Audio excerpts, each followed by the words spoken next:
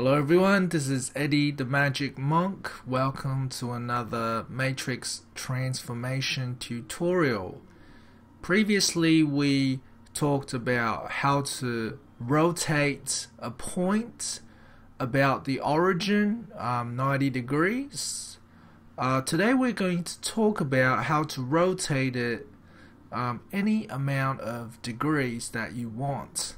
So I'll give you guys an example. So let's say I have a point at x is 1 and y is 0. So x is 1, y is 0, and I have a point over here. And let's say I want to rotate it about the origin.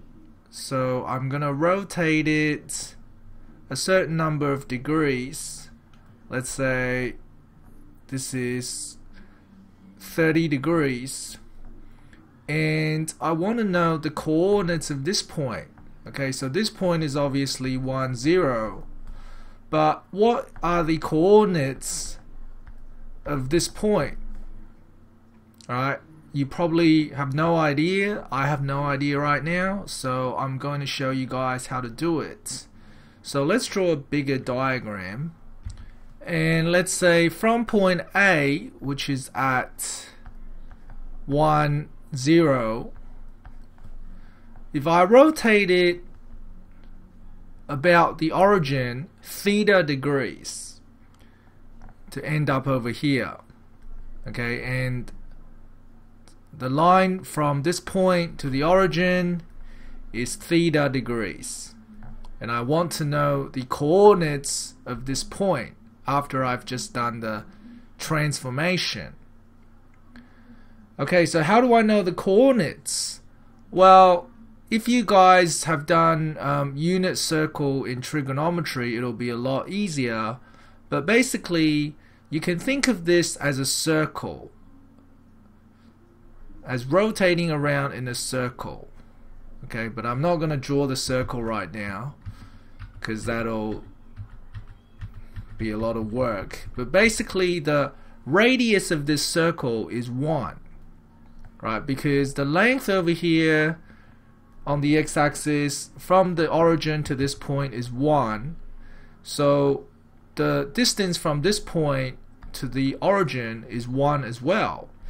Now if I draw a vertical line downwards from the image point to the x-axis, and I draw a little right angle here, then what happens is I can use trigonometry to figure out the y coordinate and the x coordinate of this point, right? Because the y coordinate of this point is just the opposite side, and the x coordinate of this point is the adjacent side.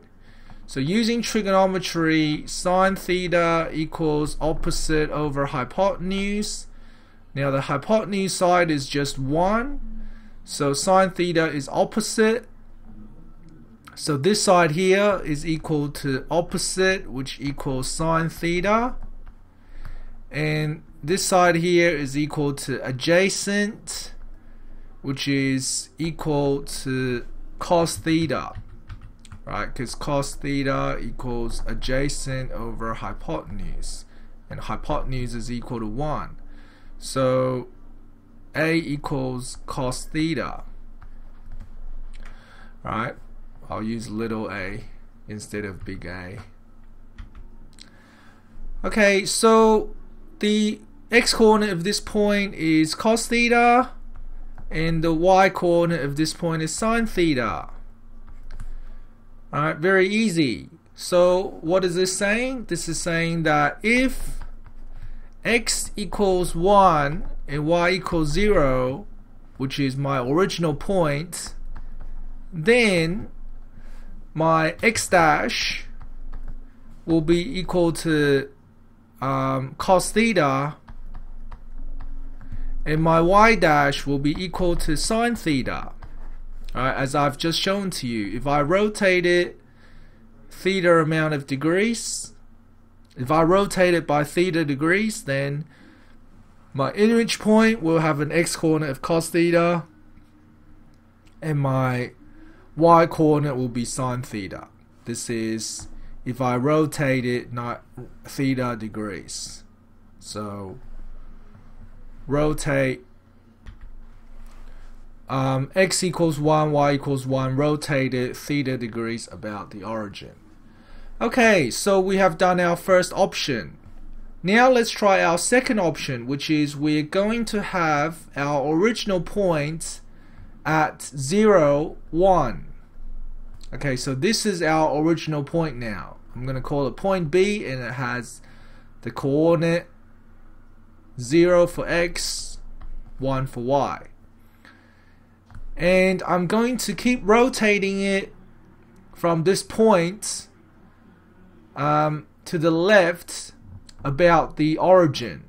So I'm going to rotate it theta degrees about the origin. So I'm going to draw a line to the new point over here, which is B dash. I'm going to draw a vertical line downwards, to the right, back to the y-axis. And if this angle here is theta, then you can see here that this triangle is identical to this triangle. I know it doesn't look identical at the moment, but it's supposed to be identical. So the distance from B dash to the origin is still 1, because this is the radius of the unit circle. What is the distance over here? This distance is identical. This distance is identical to this distance. Okay, so what that means is the y coordinate of B dash, the length over here, is equal to cos theta. Right, because this side is the adjacent side of this triangle. With theta is over here, then this side is the adjacent side. So I'm going to say if x is equal to 0, y is equal to 1, then x dash is equal to, we haven't done that yet, y dash is equal to cos theta. Okay, because you can see here, the length of this side is the y coordinate of B dash. So y coordinate is cos theta. Now let's look at the x coordinate. The x coordinate of this point is the distance of this side is the same as the distance of this side, which means it's sine theta. Now because it's to the left of the origin, it'll be, the coordinate of this point will be negative sine theta. Right? Negative sine theta. That will be the coordinate of B dash. Negative sine theta, cos theta. Negative sine theta. Okay, so if you guys remember, I have my transformation matrix ABCD, and I use my answer for x dash y dash when x is equal to 1, y is equal to 0, and I put them in A and C. So I put cos theta and sine theta, and I put my answer for B and D using my image from x is equal to 0, y is equal to 1, so that's negative sine theta cos theta. So that is the answer for the transformation matrix that I can use to rotate any point about the origin. Okay, so now let's try to apply this point, apply this matrix to rotate an actual point. So I'm now going to give you a random point. Okay, so let's say I give you a point, let's say over here. Okay, so what is this point? Let's say I have x is negative 1 and y is equal to 3. Okay, x is -1, y is equal to 3, and let's call this point point G, just a random letter. Okay, point G, and I want to rotate, so I want to rotate point G, let's say 40 degrees about the origin. Find G dash. Okay, so how do I do that? Well, let's multiply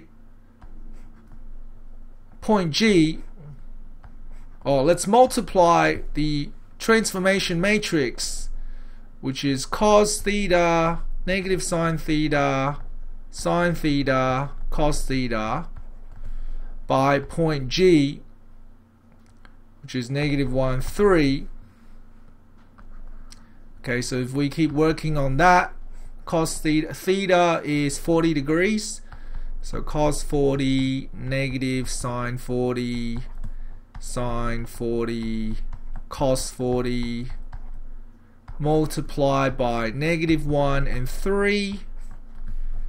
Okay, so let's type these four numbers into the calculator to get the answers.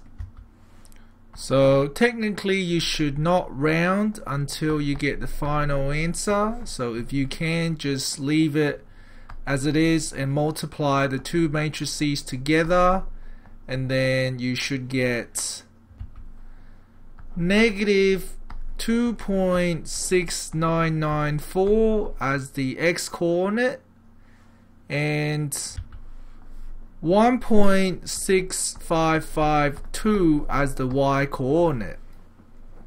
Okay, now I'm gonna try typing these 2 points into GeoGebra and see if I have successfully transformed them. Okay, so let's open up GeoGebra, and the first point that I had was x is -1, y is 3. So let's plot that point. And the point that I have calculated is -2.6994, and the y coordinate is 1.6552. So if I draw that point on, I have point A here, point B here. Now what I'm going to do is I'm going to join this up to the origin, join both points up to the origin using the line tool in GeoGebra, or segment tool, interval between 2 points, and let's join it up. And now what I'm going to do is try to find the angle between these 2 points. So 1, 2, 3, and the angle is 40 degrees. Alright, 40 degrees, 0.05. It's because GeoGebra has rounded my answers.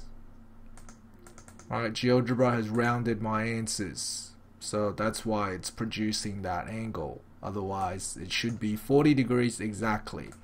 Plus, you shouldn't round until you get to the final answer. So, just type all of this in: cos 40 times -1 minus 3 times sine 40, and get the exact answer for it rather than rounding it.